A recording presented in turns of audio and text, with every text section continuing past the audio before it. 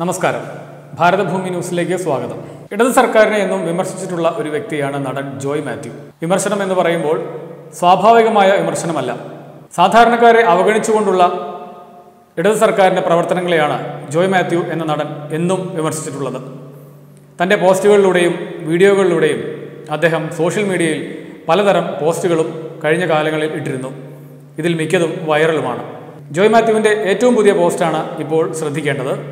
UAE അജ്മാനിൽ കുടുങ്ങിപ്പോയ വെള്ളാപ്പള്ളി നടേശൻ്റെ മകൻ തുഷാർ വെള്ളാപ്പള്ളിയെ പുറത്തിറക്കാൻ വേണ്ടി ഭഗീരഥ പ്രയത്നം നടത്തിയ പിണറായിയുടെ ഇടപെടലാണ് അദ്ദേഹം ചൂണ്ടിക്കാണിക്കുന്നത്. തുഷാറിൻ്റെ വാർത്തയറിഞ്ഞ് എത്രയും പെട്ടെന്ന് തുഷാറിനെ പുറത്തിറക്കാനുള്ള സൗകര്യങ്ങൾ ചെയ്യണം എന്ന് തന്നെയായിരുന്നു പിണറായിയുടെ കൽപ്പനയും പിണറായിയുടെ ലക്ഷ്യവും.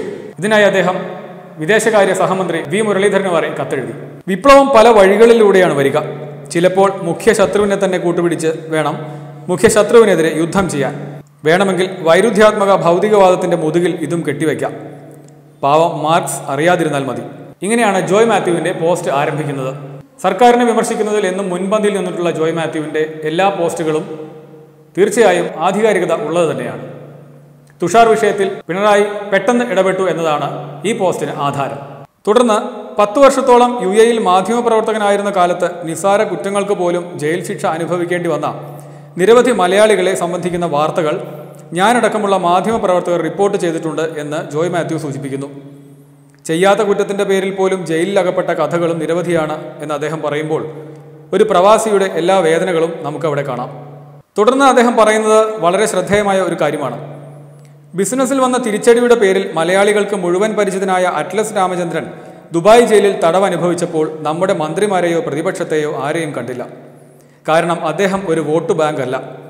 അദ്ദേഹത്തിന് പിതാവ് മതിലിൽ കട്ടവയ്ക്കാൻ പോയിട്ടുമില്ല. കച്ചവടത്തിൽ വന്ന നഷ്ടങ്ങളിലും അറിയാതെ ചെന്നുപെടുന്ന നിയമക്കുരുക്കുകളിലും പെട്ട് നിരവധി സാധാരണക്കാർ ഗൾഫ് ജയിലുകളിലുണ്ടെന്നും ജോയ് മാത്യു തുറന്നടിക്കുന്നു. മുഖ്യമന്ത്രിക്ക് തുഷാറിനോട് മാത്രം ഒരു പ്രത്യേകത തോന്നാൻ കാരണം തുടക്കത്തിൽ പറഞ്ഞത് തന്നെ, മുഖ്യ ശത്രുവിനെ കൂട്ടുപിടിച്ച് മുഖ്യ ശത്രുവിനെ തോൽപ്പിക്കുക. സാധാരണക്കാരനായ പ്രവാസിക്ക് ഇമ്മാതിരി ഒരു ആനുകൂല്യം ലഭിക്കുമെന്ന് കരുതേണ്ട.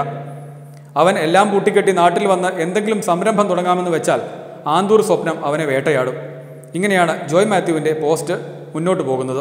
ഒടുവിൽ ശമ്പളം കൊടുക്കാത്ത തൊഴിലുടമകളിൽ അതിലധികവും മലയാളി മുതലാളിമാരാണ്. തൊഴിലാളികൾക്ക് ശമ്പളം കുടിശ്ശിക വാങ്ങിച്ചു കൊടുക്കുവാനോ അതൊന്നുമില്ലെങ്കിലും മരുഭൂമിയിൽ വെച്ച് മരണമടയുന്ന പ്രവാസിയുടെ ശവപ്പെട്ടി കൊണ്ടുവരുന്നതിൻ്റെ ചിലവെങ്കിലും സൗജന്യമാക്കിയിരുന്നെങ്കിൽ ഇപ്പോൾ തുഷാറിനോട് കാണിച്ച ഉഷാർ പാർട്ടി അണികളെങ്കിലും പുറത്തു തന്നേനെ എന്ന് പറഞ്ഞാണ് ജോയ് മാത്യുവിൻ്റെ പോസ്റ്റ് അവസാനിക്കുന്നത്. ഇതിനകം വൈറലായി കഴിഞ്ഞ പോസ്റ്റിന് ഏകദേശം 4000-ൽ പരം ലൈക്കുകൾ വന്നു കഴിഞ്ഞു. നിരവധി പേരാണ് ഇതിനിടയിൽ കമൻറ്റുകളുമായി രംഗത്തെത്തിയിട്ടുള്ളത്. ഇടത് സർക്കാരിനെ എല്ലാ കാലത്തും വിമർശിച്ചിട്ടുള്ള ജോയ് മാത്യുവിൻ്റെ ഏറ്റവും പുതിയ പോസ്റ്റും പുതിയ ചർച്ചകളിലേക്ക് വഴിവെക്കുമെന്ന് കരുതാം. News desk, Bharathabhoomi news.